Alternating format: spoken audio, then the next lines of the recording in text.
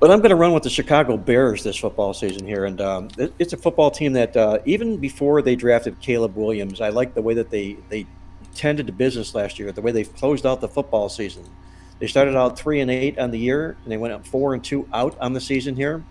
Their offense and their defense improved on both sides of the football, 15 yards and 53 yards respectively on each side of the football. And thanks to that 5-3 finish they had last year, they were 3-14 the first year, and they moved to 7-10 the second year under Matt Eberflus, their second-year head coach. Now they've got Caleb Williams, and they've got a wide receiver in Rome Odunze. They were first-round picks in a draft that our lads and Pro Football Focus had rated A-plus draft for the Chicago Bears this football season. Also, if you look at their record, body of work last year,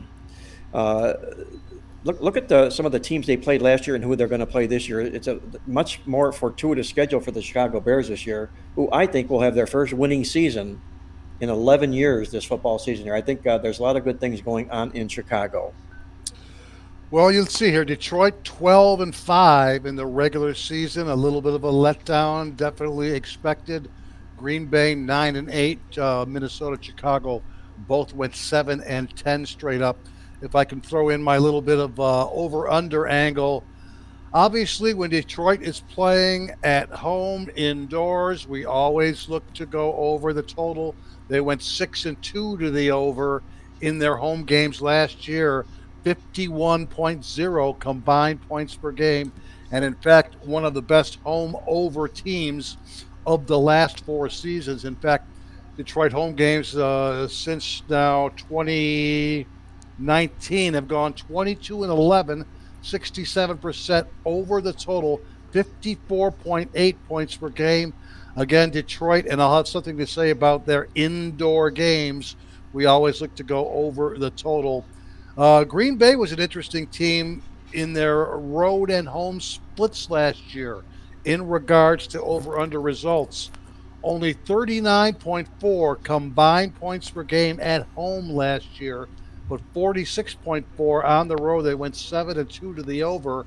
Their road games averaged 7 points per game more than their home games last year. Not much in the area of both Minnesota and Chicago. Minnesota 3-5 over under at home, 4-5 on the road. Both teams somewhere in the neighborhood of 42 to 44 combined points per game. But I'm gonna load up on the Lions to once again repeat as champions of the NFC North.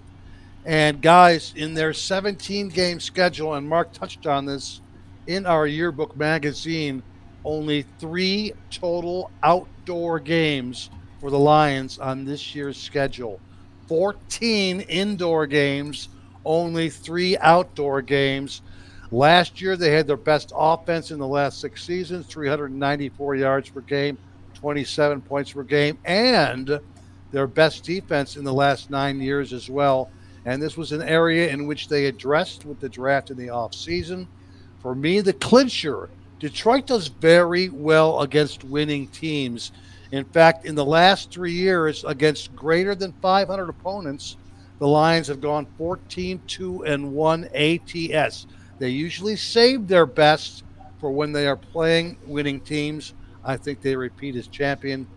Most disappointing team, this is a pretty good day for us to all pile on the Minnesota Vikings. And I say that because earlier this morning it was announced rookie first-round quarterback J.J. McCarthy now out for the year.